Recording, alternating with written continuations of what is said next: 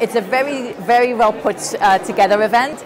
I go to a lot of events, and this is one that's right up there. It's very important for the MENA content, for Arabic content, to be, be more widely distributed in the global marketplace.